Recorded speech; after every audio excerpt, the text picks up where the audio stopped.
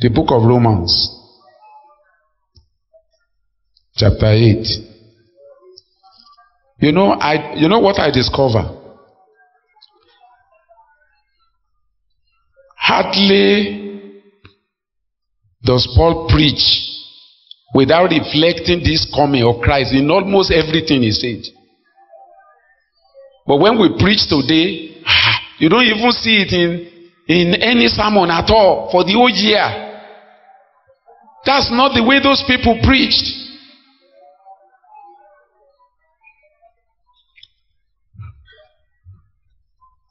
Look at verse 18. For I reckon that the suffering of this present time are not worthy to be compared with the glory which shall be revealed in us. For the earnest expectation of creature waited for the manifestation of the sons of God. For the creature was subject to vanity, not willingly, but by reason of him who has subjected the same in hope. That's the first Adam. All the creation that we see now, the leaves, they are aging, the animals, they are so unfriendly, they devour each other. That's not the way it was at the beginning. It was the result of sin. Before, the lion will not attack human being. I watch a documentary and I say, look, it's terrible. Somebody went to a zoo and they were going inside the car. I watched it on the YouTube. And the lion broke through and drew the man out and killed him there. It was not like that. It was sin that brought mosquito. That when the mosquito now bites you, you are having malaria. I know some people in UK who are Nigerians, they are afraid to take their wife to Nigeria because of mosquito.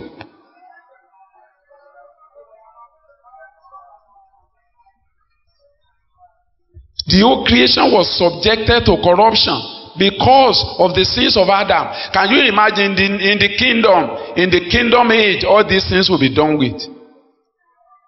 Because the last Adam has undone everything on the cross of Calvary. He paid for it. Verse 21. Because the creation itself shall be delivered from the bondage of what? Of corruption unto the glorious liberty of the children of God. Can you see? Talking about the kingdom age here. You see it in Philippians, you see it in Corinthians, you see it in Thessalonians, you see it in Romans, you see it everywhere. And yet we are not hardly hearing it from the pulpit today. So we just go the way of the world. Many people even forget that Jesus will come. There was a pastor, a preacher that was preaching. He said, I don't know. I listened to it. He said, rapture, rapture, rapture, rapture. It's because you people are poor. That's why you want to go. Do you know I can show you in the book of Corinthians, chapter 15, where it says that if there is no rapture, then let us eat and be merry. Abi? That's prosperity preaching. Right there. We didn't have time to go into all these things. Prosperity preachers think that they are enjoying, whereas they are not enjoying. When they say, why do you want to go? I have my own heaven here already. It's not the heaven that we are talking about that you are having. You don't have a personal revelation of the glorious resurrection that God has promised us in our physical body.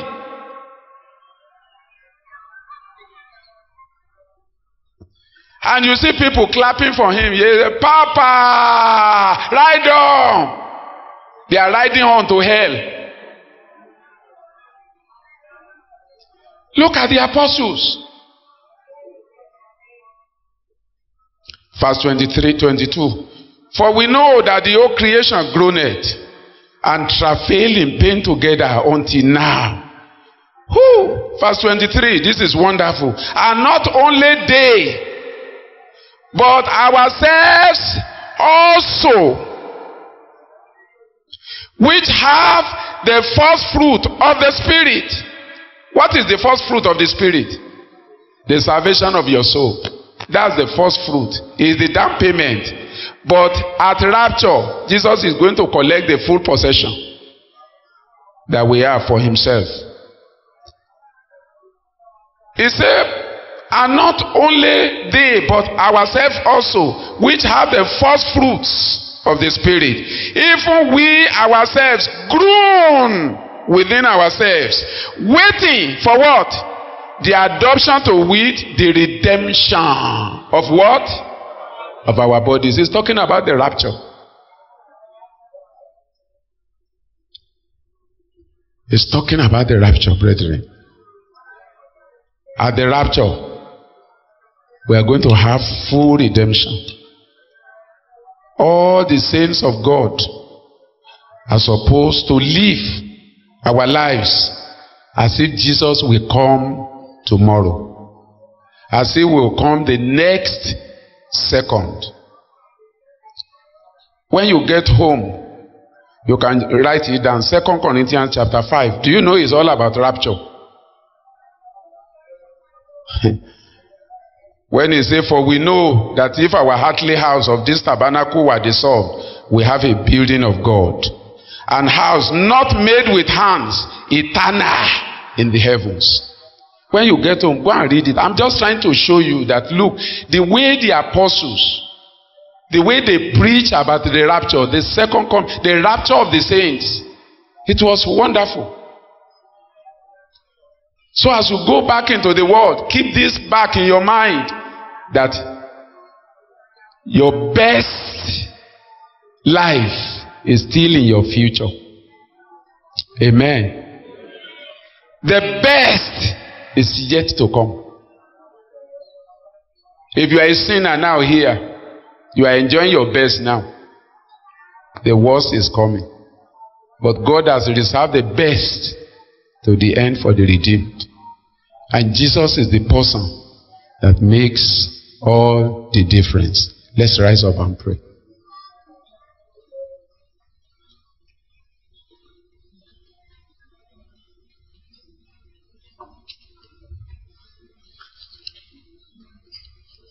He has done for me.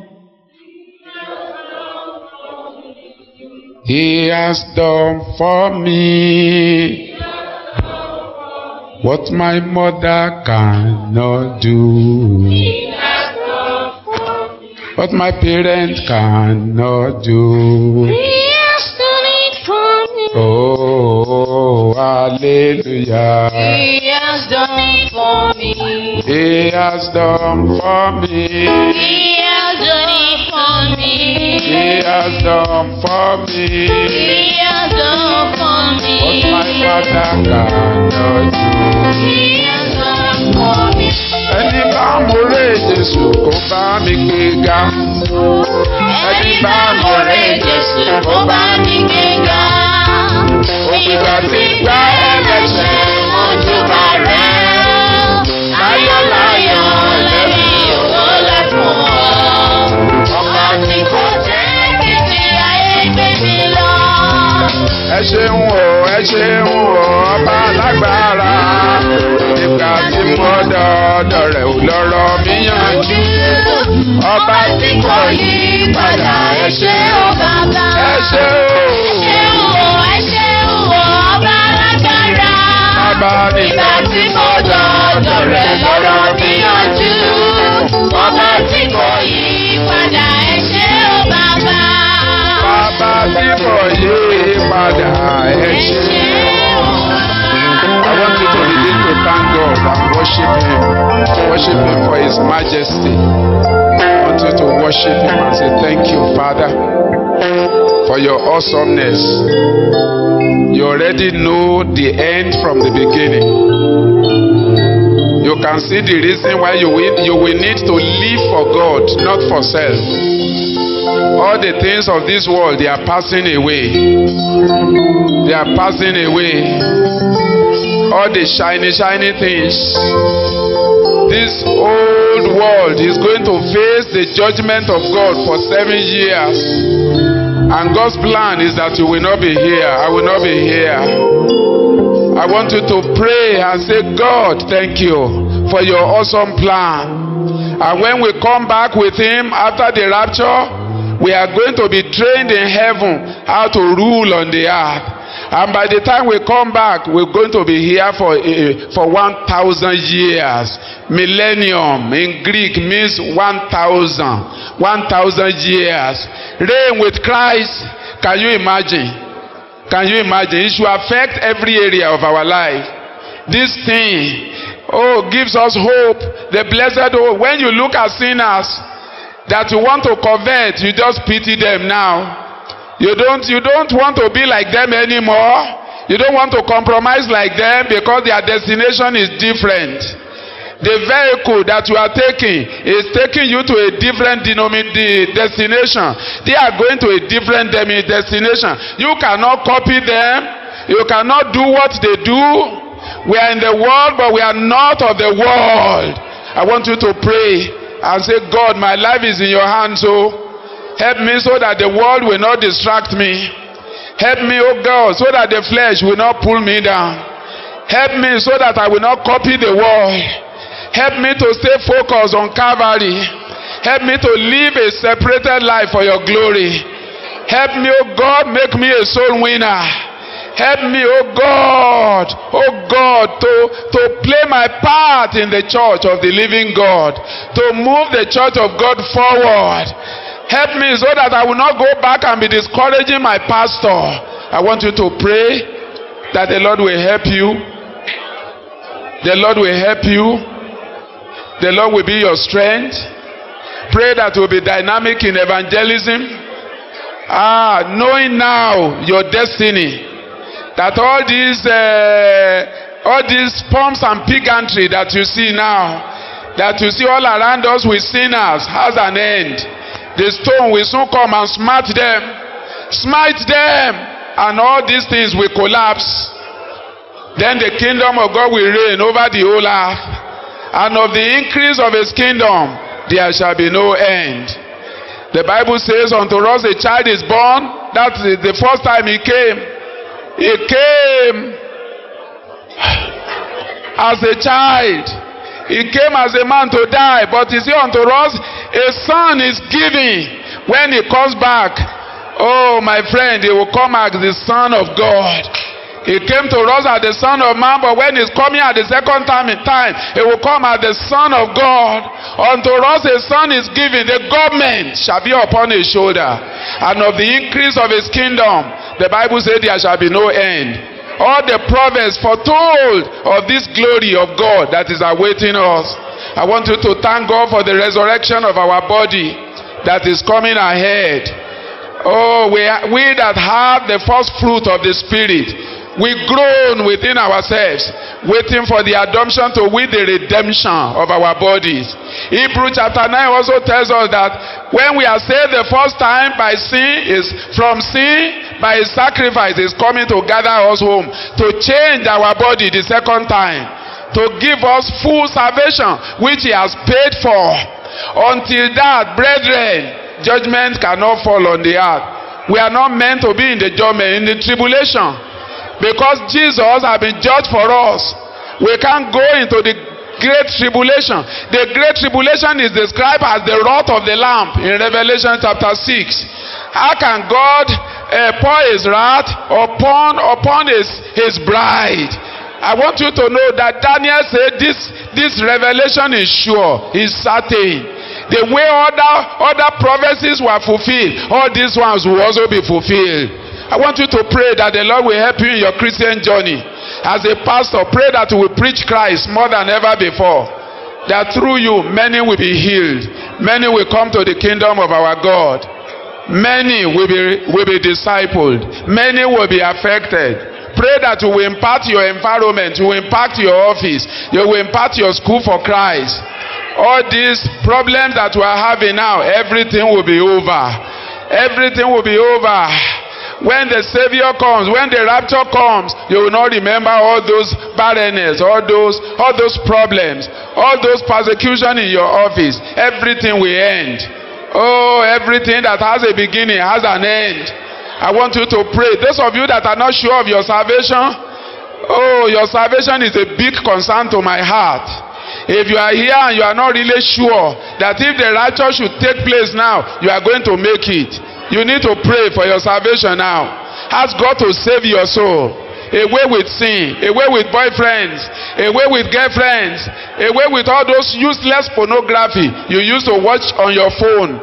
I want you to pray. All those ungodly friends, you need to cut away from them. You need to do something this morning. You that you are running around with the husband of another man, can you pray now and say, God, help me. God, help this wicked heart. Save me by your grace. Put my name in the book of life. Those of you, as we are here, you see a lot of people. Some people are just rolling around as if they are not here for this conference. Oh, my brothers and my sisters, I want you to pray. Not all of us will make heaven. People that are outside of Christ cannot go. If you are in Christ, then you are secure. I want to ask you, are you in Christ? Are you really sure you are born again? We want to make sure that in this conference, nobody goes back without being saved, without being born again, without being washed by the blood of the Lamb, without them being crowned with the life of Christ. When Jesus comes, he will come back with many crowns. Oh, it's going to be a wonderful day. Wonderful, wonderful day. Thank you, righteous Father. In Jesus' mighty name, we are prayed. Amen. Everybody stand up on your feet. God forbid that anybody should leave this ground without being born again. They will throw you into the belly of hell. If we don't find you when the saints are marching in, we are going to weep for you. Some of you know that the state you are now, that look, there is no hope. Deep down in your heart, you know that things are not just right. The way you left your wife behind, you know. All the things that you have been doing in the office, you know. God is giving you the last chance in this conference this afternoon. He wants you to be sure. Jesus has paid very, very expensive price for your redemption. It's not something you do, it's what God has already done. But if you reject the love of God, it's left for you. If you are here and you are not really sure of your salvation, you are not sure of your relationship with God, you have been seeing vision like Nebuchadnezzar, and yet you are not born again. And your dreams come, is always fulfilled, and you have been building on that. I see vision, my vision always come to pass. That is not a guarantee that you are born again. If you are here and you want me to pray with you, just please put up your hands wherever you are. This is your last chance in this conference. I don't want to deny you of this great privilege. I want you to have it. I don't want your blood to be on my hands. I don't want to assume that you have made it. I don't want to assume that all of us are going. You saw the drama. Carelessness. Careless mother-in-laws. Some of you used to be very, very fervent, but persecution has made you to lose your fire. Why not come and rededicate your life this afternoon? You've turned your back. Those of you raising up your hand, I want you to come forward.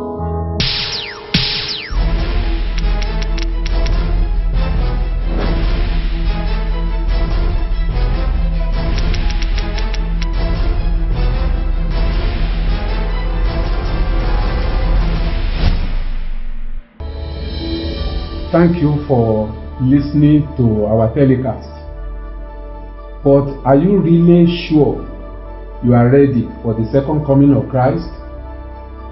If not, and you do not want to partake of the terrible judgment and the great suffering that will come upon those that are left behind, you need to give your heart to the Lord Jesus Christ and become one of his ambassadors.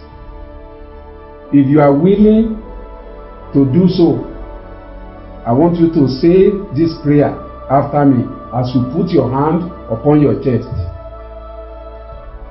Thank you, Lord Jesus, for your great love for me. Thank you, Lord Jesus, for dying on the cross of Calvary for my sins, so that I can receive forgiveness in my heart. I open the door of my heart to you today. I receive you as my Lord and Savior. And I pray that you will save my soul, and you will help me to follow you to the end of my life. Thank you, Father, for doing so. Thank you because I am now your child. Thank you, Father. In Jesus' name I pray. Amen and amen.